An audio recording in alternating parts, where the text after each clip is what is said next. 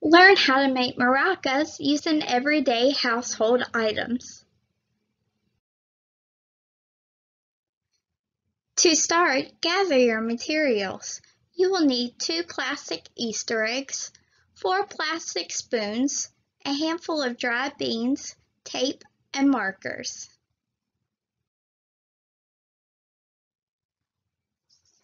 Now fill the plastic Easter eggs with dried beans.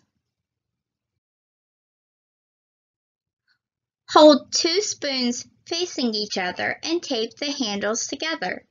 Repeat this with the other 2 spoons. Place an egg in between 2 spoons. Repeat this with the other egg and spoons. Put a piece of tape around the egg and spoons. Now it's time to get creative. Using markers, decorate the tape.